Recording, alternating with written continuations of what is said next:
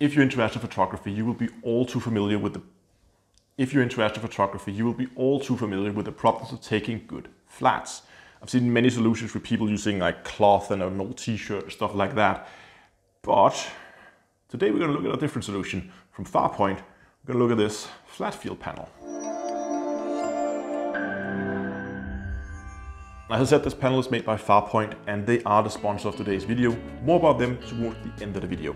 What this panel is essentially just a panel that emits even lighting that you can use when you're taking your flats. It's quite simple. Here on the back, you can either power it via a battery that goes in the back here, or it also has a 9-volt socket here. It doesn't come with the actual power supply. I assume you can get that externally, but since this is really intended to be used in the field, I don't really see people using the 9-volt input, there we go, that much, since, well, you probably want to use the battery. Now if we look at the back, there are two controls, one labeled brightness, which will control the brightness, and one labeled speed. Now speed is a little weird, I think, but let me just turn down the light so you can actually see this.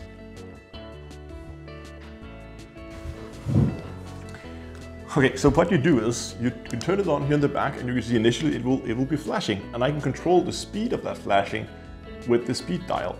Now I don't really know what you would need that for. If you press it again, it just lights up constantly, which is probably more like what you want. And as you can see, it emits a very, very even light. Now what you do when you're out in the field and you've taken all your pictures, you take your camera and you point it straight up like so. You turn your panel on and you just carefully places the panel on top like so. And now you can take perfect flats every time.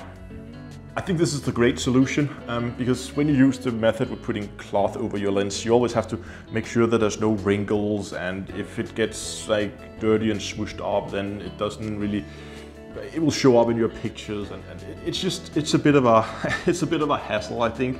And you need a light source as well that's relatively even as well. So if you're bringing something out for it as well, you might as well bring something that's actually purpose built for it. But as I said, it's made by a company called Farpoint, and they are your one-stop shop for everything astronomy and astrophotography, regardless of whether you're just getting into the hobby and you just need to start it out. Maybe you already have a DSLR, you're just looking for a good lens or small telescope that will fit onto it.